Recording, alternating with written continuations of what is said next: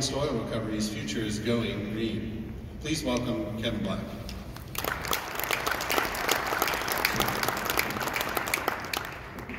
Thank you, James, and thank you, Ron and Carrie and the rest of the team at the Petroleum Council for pulling off this conference. It's really incredible to be together and to see so many familiar faces. I even see some NDSU green and gold down here in the front row with Dr. Kalk, so you're making me feel right at home there, Brian. So I'm going to go ahead and say it and say go Bison. There we go. Like Jim said, my name is Kevin Black, and I'm one of the co-founders of Creedence Energy Services, a family-founded company alongside my cousins Wyatt and Malachi Black, who are with us here today. And we're really thrilled to unveil a brand new innovation that we've been working on for over a year called our C-STEM series of enhanced oil biosurfactants. We're excited to share some data that we've never released before publicly, and we're going to share that at the end. But before I get too far, I want to acknowledge just a few people. Number one, Eric Nelson, our technical director, who has been really the champion at Creedence for innovation and developing new chemistries. And then our partners in this entire journey, Locust Bio. With us today is Martin Shumway, their technical director. And it has been an incredible partnership of innovation and ideas to figure out how we, through chemical enhanced oil recovery, can play a role in the future production of the Bakken. So before we dive into what this chemistry actually is, I think it's important to frame the conversation a bit and really contextualize why enhanced oil recovery is important moving forward.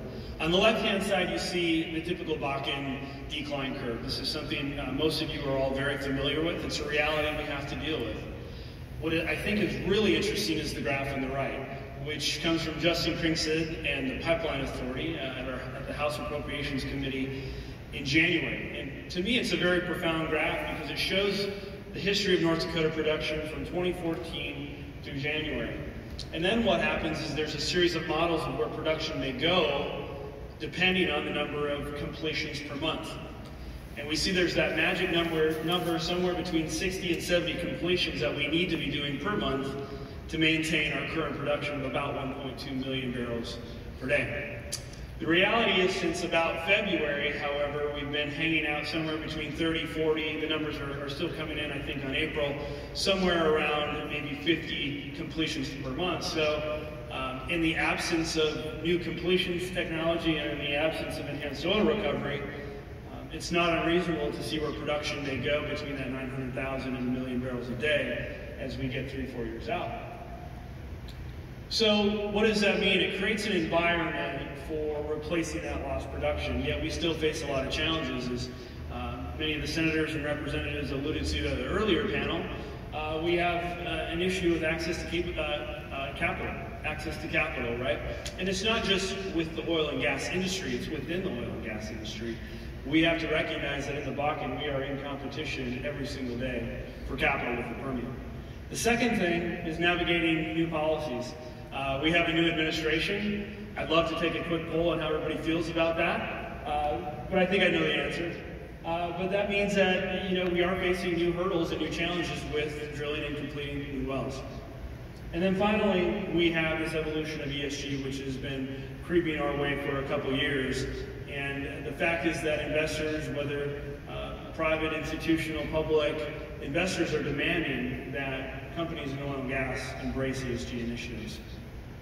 So we think through our biosurfactant technology, we can check a lot of these boxes. We're not talking about multi-million-dollar refracs or very expensive EOR projects. We're talking about low CapEx treatments that can be ROI in less than 90 days.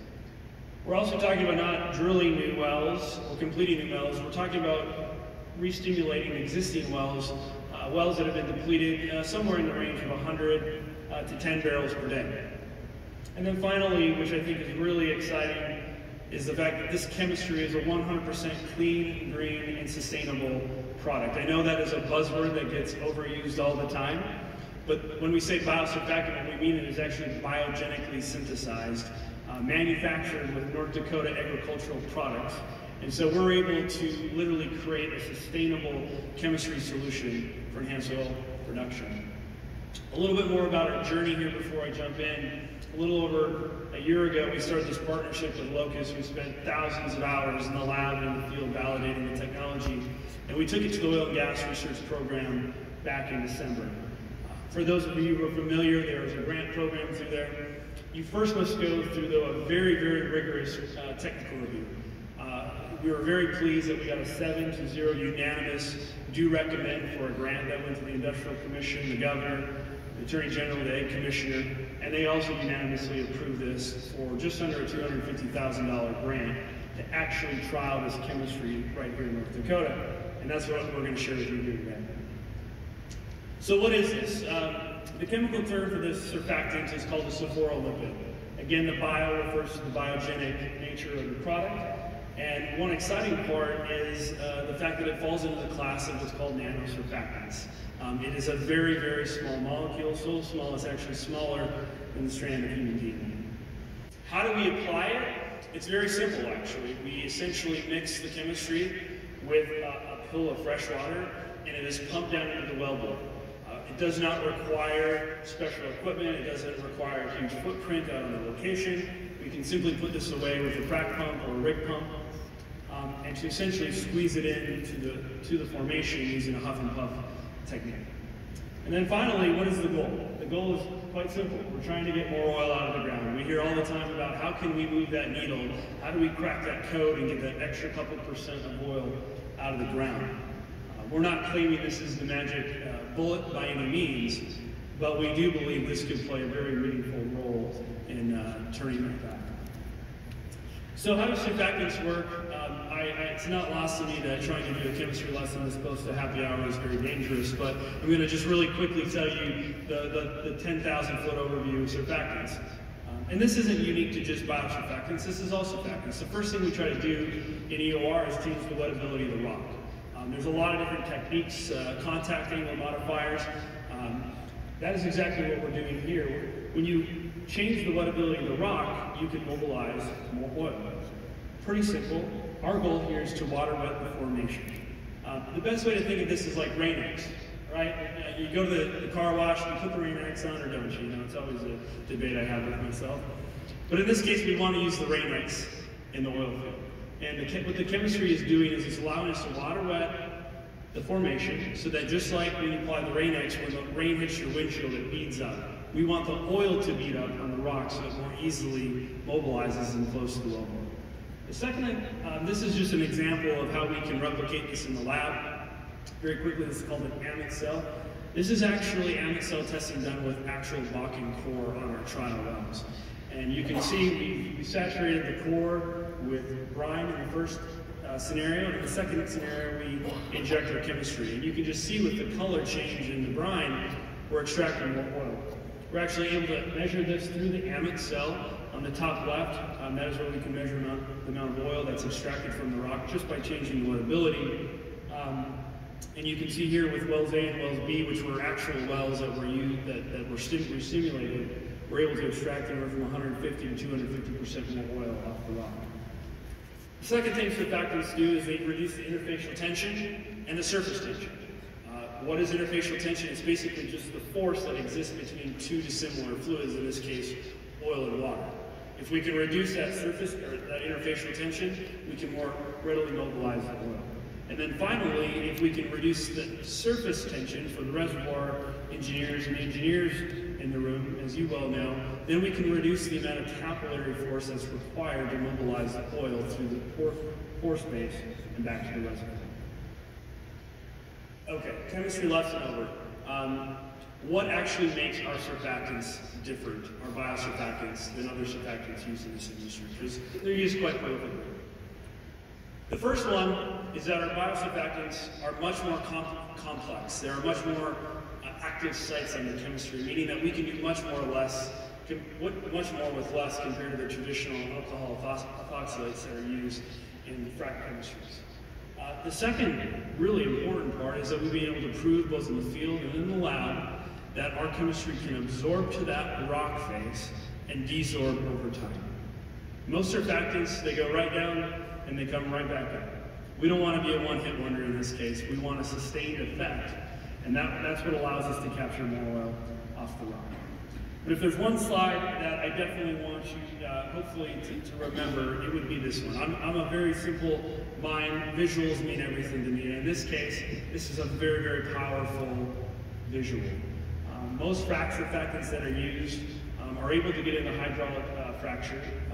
They're about 100 nanometers. But as you can see, their size simply does not allow them to get into the micropores. Now, a couple years ago, a series of surfactants were released. They're about 15 to 20 nanometers in size. And that's great, they can get into micropores, but what they could do is to get into the nanopores. And that's where I'll go back to the size of our molecules. The sizes of the Creedence biosurfactants are about 1.2 nanometers. That is incredibly small. As I said, human DNA is about 2.3 nanometers. It's a fun fact for your next family game of Trivial Pursuit. But it's important because of the graphs on the right, and that is the pore throat size distribution of the Bakken and the Three Forks. From where you're sitting, it's probably very difficult to tell, but what is it showing us? What is the distribution of the size of the pore throats? And what we see is that over 50% of the Bakken and even up to 75% of the Three Forks, the pore throat radius distribution is less than 20 nanometers. So really the magic of this chemistry is that we're able to penetrate further and deeper into the rock to mobilize more. So, this is the first time we're actually going to reveal some of this production data with the blessing of the operator. As I mentioned, we received grant funding to do 11 stimulations, 3 1-mile laterals, 3 2-mile laterals, and 5 conventionals. So far, we've done 5 of them. We just did the 2-milers, so we don't have data available yet for that, but we do have data on the 1-mile laterals, and we think this is really exciting. This is well A, as I'll refer to it. It is on the eastern front of the Bakken. It is a well that was drilled in 2008, 1 mile, and this is a logarithmic scale, but you know, if you remember back to that very first slide, definitely has the traditional steep Bakken decline curve. And really for the last year, it has been flatlined at about 20 barrels a day and heading downward. So at the beginning of April, we went out and we treated our very first biosurfactant treatment. And what you can see here is the production response. This well was treated with about 3,000 barrels of fresh water. So our initial expectation is we're going to get a lot of water back. What's remarkable is we actually did. We are still returning after 30 days a lot of that initial treatment. And in fact, we have found that our oil to water ratio has increased. We initially spiked over 70 barrels, which, you know, most people say, so what, no big deal. But what we're excited about is we sustained about a 42 barrel a day rate since then. We actually just got this last week's data back a few moments ago. And I'm happy to say we're right between that 30 and that 40 barrels a day. So what does that mean? We've increased production anywhere from 50 to 100%. Our goal is to sustain this production over the course of the year and provide an overall incremental oil production of 50% above the previous forecast, which was 20 barrels a day. Now here's what also is very exciting. If we do that, we will ROI this well 2.5 times. Our moderate goal here is 50%. We've already, over the course of 12 months, our goal is to increase it 50%. We are already 25% of the way there in 30 days, which I think is pretty remarkable. The second well that we stimulated a few days later, basically the same story. This well was drilled in 2009, again about 20 barrels a day. And here we saw that same response. It is now leveling off, but again this week we're right at that 30 to 40 barrel mark, and that's where we expect it to hang out as it goes back to the 20 barrel towards the end of the year. And a conservative, very conservative goal of increasing at 25% production, we're already 60% of the way in just 30 days. So as you can imagine, this operator is incredibly excited. They actually only took 2 of the trial wells initially. They immediately after seeing this response jumped on the 3rd one, so we'll be putting the 3rd job on the ground here very shortly. So, okay, great, we can get a response. It will maybe last for a year is probably what you're asking yourself, but can we do it again? And the answer to that is yes, we believe we can. Locust has been doing these treatments for 3 years now. This is an example from the Upper Devonian Sandstone well in Pennsylvania. This is a well that was just about to be plugged and abandoned, down to about 2 barrels a day.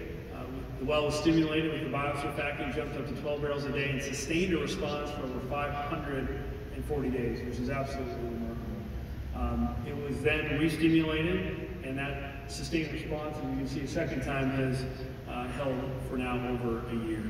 Of course, this is Pennsylvania, that is Pennsylvania, this is the Bakken, I get that. But we believe because of the pore throat size and the tight shale play in the Bakken, there's true applicability and opportunity for this chemistry. This is another really important graph, because what this does is it shows how by using EOR, and this actually came from that Devonian well, by using the chemical EOR and increasing the amount of oil we can recover, we can actually change the value of the estimated ultimate recovery and change the value of the asset, which we think is probably pretty interesting to someone. So we like to dream big, we like to innovate at Creedence, and we like to think about what could this be. And so what we did is, with the help of Justin Krinkstead, we compiled the distribution of wells by production. And what we find, and this was kind of staggering to me, we now have over 15,000 wells that produce less than 100 barrels a day. It's pretty remarkable. I don't think that wasn't a number I was expecting or used to yet. I used to having so many of the bigger wells. But when you stack up all of those wells that are under 150 barrels a day, that represents about 670,000 barrels per day of production. So what if we could just do these EOR stimulation treatments on those wells and increase it by 25%? Well, you can see we can increase production to over 840,000. That's what the math. This is just some back of the napkin math. You can increase it 50%. You can get up closer to 1 million barrels a day, and so on and so forth. So, while this might not be the end-all be-all, we think it can play a meaningful role in increasing production here in the state of North Dakota. And then I'll just close with this one really fun and important fact. And as I mentioned earlier, the biosurfactants, and really what Locust Bio has been able to do is to find a way to manufacture these products on scale so that they can be used in the oil field. This technology has been around for 20 years. It's been used in pharmaceuticals, it's been used in high-end skincare, but it's never been able to be fermented and produced on a mass scale that would make it economically viable for the oil field. Our goal here is, if we can prove concept, and if we can scale the project up, that in working with Locust Bio, we'll be able to actually manufacture this product right here in North Dakota. It's manufactured through a fermentation process, much like alcohol is. That might get some of you interested. And its two primary ingredients are canola oil and sugar beets, two crops that we have an abundance of right here in North Dakota. So we believe that if we can scale this up, we can literally manufacture a bridge between oil and energy, energy and agriculture. So we're really excited about this. I breezed and I skimmed through a lot of the technical data, and I realized that. So we have a whole team at our booth 415. We would love to share more technical data with you and more of the results that we're seeing so far. But thank you, James, and thank you to the Petroleum Council for the opportunity to speak to you.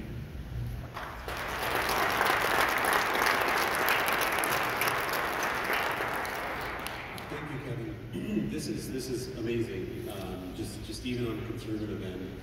You know, I cited ag during my intro because we've been very adept in this region at accelerating innovation and entrepreneurship. Do you see similar threads within the entrepreneurial community in the energy sector? And do you see that exponentially increasing over the next several years as a result of some of the external factors perhaps that Eric mentioned with respect to ESG, obviously the ability to extract more oil, et cetera. So what's your perspective as an entrepreneur and where you think the energy innovation culture is heading? I'm really grateful to say, I think within the energy sector we have a phenomenal entrepreneurial community. Can't thank Ron Ness enough for the invitation to testify in House Bill 1452 this year. I think our legislature took some really important steps to, put our money where our mouth is and invest in entrepreneurs and invest in innovators. And through bills like 1452, the LIFT program and other programs, it gives entrepreneurs the fuel to get these projects off the ground. These are enormous lifts. This is very complicated technology. And initiating change is not always easy. And so having that capital, having the support, just having the stamp of approval from the North Dakota Industrial Commission to go out and do these trials was really a game changer for us.